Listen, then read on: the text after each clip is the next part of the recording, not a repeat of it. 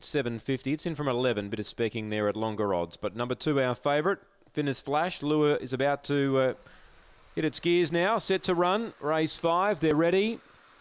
And racing, Finnis Flash about 4th away. Good speed, Charlie's Misty, and around them, Mapunga Grace goes up to tackle it. Finnis Flash gets into the clear, though, 2 lengths away and starts to move into it.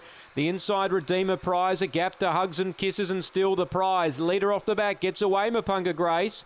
By 2.5, Finnis Flash still in clear air. He's coming to the outside and Charlie's Misty's hugging the rail. Leader comes back to them. Charlie's Misty goes up to join Mapunga Grace. The rail is Redeemer Prize. Redeemer Prize gets through and wins. Mapunga Grace, Charlie's Misty for the Miners, and Finnis Flash has finished a close 4th. Then still the prize and Hugs and Kisses. Redeemer Prize for Jack Trengove. Scrapes the paint to win. Number 1. Number 1, Redeemer Prize up on the rail. Many chances turning the bend, and Redeemer Prize has been able to flood through along the inside to score. Number 6, Mapunga Grace will get 2nd, and Charlie's Misty will run 3rd. Time 29.77. 1, 6 and 4. Finnis Flash was there.